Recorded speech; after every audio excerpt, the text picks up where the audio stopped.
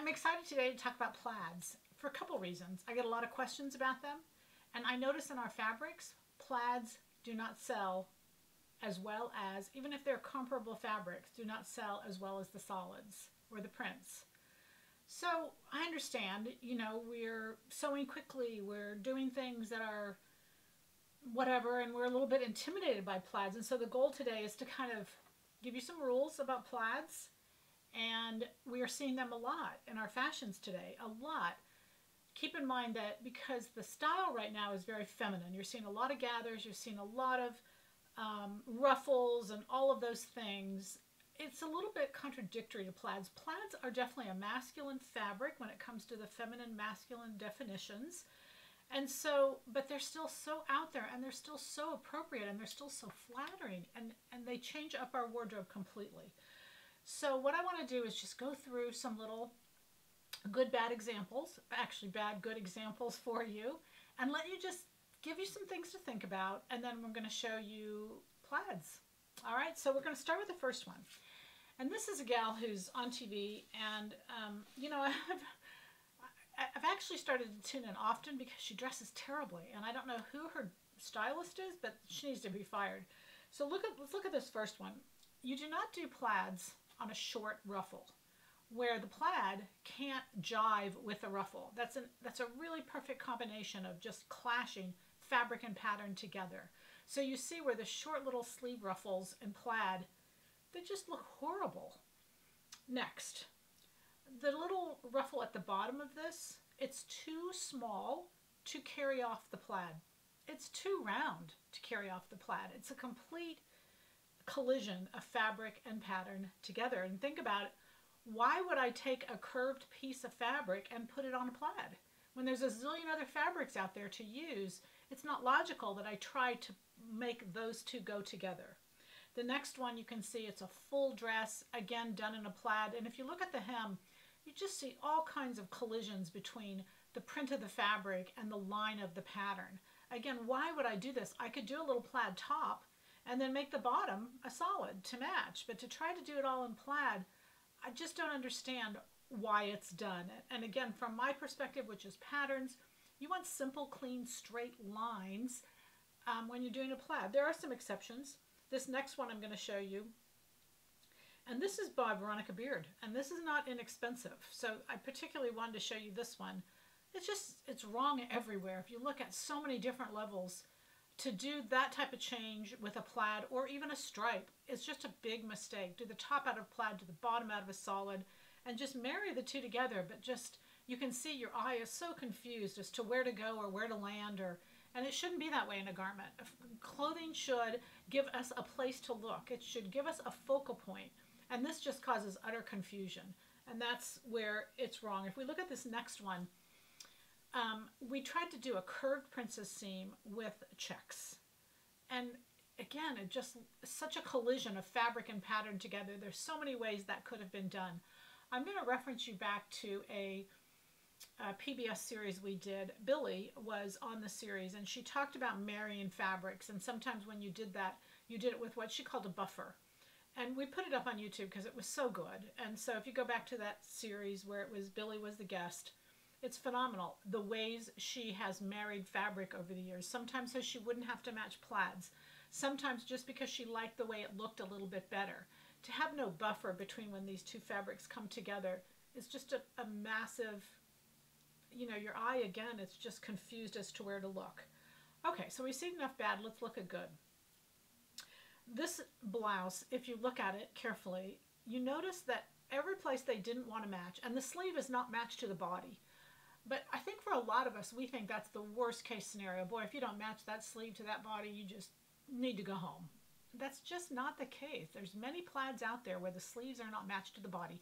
If you want to match them, simply put the underarm seam at the same plaid, the notch of the sleeve and the armhole at the same place. That's it. That's all you have to do to match them. It takes not that much time to do it, and the rest of the sleeve will fall in place and it will look really nice. However, I want you to see in this picture that they don't match, and then every place they were worried about matching, they used bias. And bias is very acceptable. So you notice the front band is bias, the pocket is bias, the collar is bias, and the sleeve, the cuff is bias. So any place they had to worry about matching, they just didn't, and they just turned it on the bias. And it's a great look. It's really flowing. It's really pretty. The next one is just simply beautiful. They took the plaids, and they're large plaids, and they just made a very simple dress. And in this case, a little shirt dress. It could have had sleeves. You could put a wrap on it like what I have on top of mine to where you don't have to do the sleeves, or you can just wear it sleeveless. Either way you want to do. The next one, again, notice that the bias contrast between the top and the bottom. The next one, again, I thought was really good. Of course, it's Kate Middleton. Kate Middleton does, her dressers, her stylists do nothing wrong. I'm sure it originates from her. She's got impeccable taste, but it also is who she picks and who she selects to dress her. But I thought how pretty this was, and what I want you to notice on this is there are gathers at the bottom. It's a dropped waist, and there are gathers. Although they're not gathers, they're pleats. So from a pattern perspective, gathers and pleats are the same exact thing. Whether you choose to gather them or whether you choose to pleat them should depend on the fabric. Plaids would require pleating most of the time, not always, because I'm going to completely change it up when I show you this today. But there are cases where you can gather plaids, and they're perfectly acceptable. And that's the goal. So in this case, they're pleated in there. The next case is what inspired me to do this. I just love that halter. It's a little bit, so you guys can start with a plaid and not be nervous. It's a halter. It's on the bias. So how easy is that, and just how much fun is that to do? So today I'm using a fabric 4230. I used 2 yards. And I'm going to show you where I mixed up the bias and then the solid to kind of give stability and yet not ruin the top itself. Sometimes bias, sometimes it gives us instability, but we can always go back and stabilize it either with a seam or with something that's held inside. So pattern 619 is what I chose. It's our halter pattern, Jessica's favorite halter. It is Peggy's favorite halter. I love the top simply because it's 4 pieces. It could be 2 if you wanted it to be, but it's 4 pieces. It's quick, it's easy. And I don't think halters are, I think halters just should be a part of our wardrobe. And I've said this before, but I just think they're wonderful. In this particular case, this is like an aqua blue, a black, a white, a red. I just love the colors. I chose the white to pull in the bottom. Not that it's my best look, but it's the color that I wanted, and then a black to go over it. I could have easily have done the black slacks and a white little pullover. The little pullover I made is $196. And I did that, the little Cardy, I did that from 4307. A very lightweight black knit, and it just is perfect fabric pattern combination. So what I wanted, as you can see, is this bias front and bias back. So I'm going to walk you through this little layout.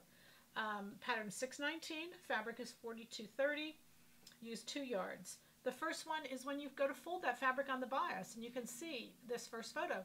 You've simply got lines to follow. It couldn't be any easier to get a true bias, because you've got lines, you know, horizontally and vertically that selvage folds up to match. So what you're doing is you're taking the selvage edge, you're folding it in a diagonal to match the stripe that goes from selvage to selvage, okay? Then you're putting on the piece, and because each one took about 1 yard, that's why I used 2 yards. So you put the piece on top, make sure it's long enough. If you need it longer or wider, you just continue to fold that piece greater. The next one I did is once I cut the front, I folded up the next piece. I laid that cut piece next to it so I could approximate where to put the piece. The only thing I had to match on here was the side seams. And guess what? Even if they didn't match, I knew I was going to wear a little Cardy over it. It just didn't make any difference. So don't really get hung up on that. This is an uneven plaid. What that means is the plaid is not the exact same horizontally as it is vertically. Horizontally, from selvage to selvage, you've got a white line going through it, whereas vertically you do not. So because it's not an even plaid, you're not going to get an exact match at the sides. That's not even possible. All you want to do is get it going the right direction. But again, with a plaid, when you're folding it on the bias, it's so easy to line those lines up that you know that bias is going to actually be true.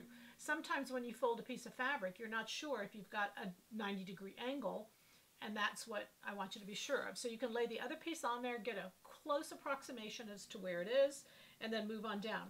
What I did is I had some pieces at the end left over, and I folded those and used a straight of grain, and I folded my little halter pieces inside. And I love a halter inside for a halter inside. What I say? I love a bra cup inside on a halter. I think it has a tendency to just lay better and give a little more body to all of it. And so I prefer to use it. It has nothing to do with whether, to me, you're wearing a bra or not. I can wear a bra under this. Again, I'm not going to wear the halter by itself, so I knew I could put a bra underneath if I wanted. It wasn't any deciding factor. I just used the bra inside to stabilize the bias and to give me another layer over where, you know, I was going to be.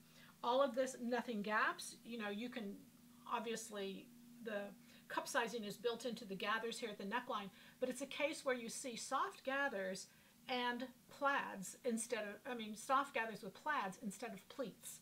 But it's completely acceptable and it looks great.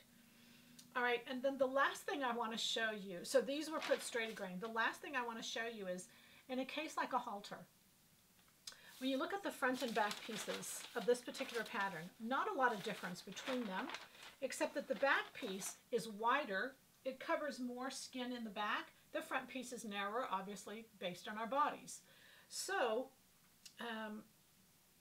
every time you go to put this halter on, you could say, okay, this is wider, but it's gathered. This is wider, this is narrower, and you could check all that. Easy to just put on a label. So this is a great case where a label really serves a purpose, and it really helps you get dressed correctly, make sure it's not on backwards, and then in the middle of the restaurant you say, uh-oh, I think it doesn't feel right. And so anyway, it was just to facilitate. So we put a label on at the end. So the goal is happy sewing with plaids. And I really hope you do venture out. We've got some wonderful plaids. I'm going to put up some new ones so that you have a fresh supply of spring plaids. And they're amazing. There's a fabric that is for yoga pants. It stretches in both directions. It'd be perfect for a pair of yoga pants. And you know what plaid does, especially in a pair of pants, it really elevates it to where it looks so much fancier, dressier, whatever the occasion is. Anyway, I hope you embrace those plaids. And have a wonderful sewing. They're just fun. They're a little different. They cause us to think a little more, but they're great. Again, happy sewing.